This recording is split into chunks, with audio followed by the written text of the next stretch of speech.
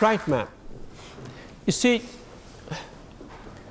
we are a society in Afghanistan, like all other societies, where you have different approaches to life, different ideologies, different tastes. The Taliban, those who are Afghans, are part of Afghanistan. They will, within the confines of their homes, live life as they see it fit, and the rest of the country will live as it sees it fit. In the context of the polity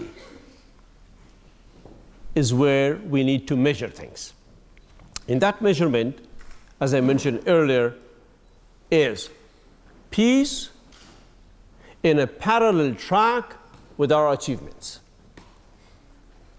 If the Taliban say we want peace with you, but girls should not go to school, we will say no.